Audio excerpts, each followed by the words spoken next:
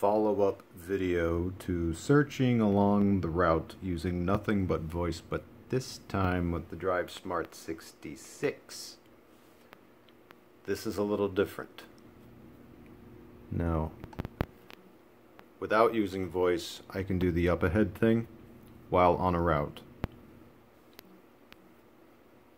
And it should show information shortly.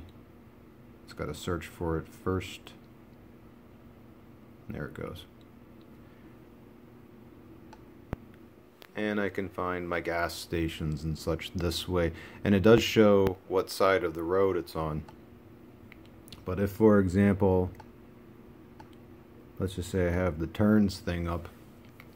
Now it still will do a show up ahead thing on longer trips. And also I can change this from the wrench, that wrench right there. I have gas stations, restaurants, and lodging, but I could change this to something else if I wanted to, like attractions or banks or whatever. But let us just say you've got just turns. Or let's just say nothing. You've got just map. When we do a voice command on this one, it's like this. Okay, Garmin. I don't get a menu.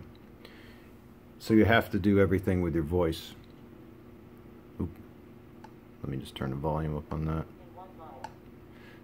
So, okay, let's see here, just a second. Alright. So we have to do a combo of sorts in order to make this work.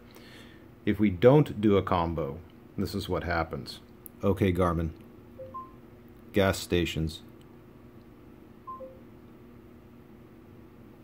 Which result would you like? See this? But it's not telling me what side of the road it's on, so we have to do a combo. Okay, Garmin. Gas stations along route. Which result would you like? Now we got it. And I can do the same thing with other categories. Okay, Garmin. Restaurants along route. Which result would you like? See?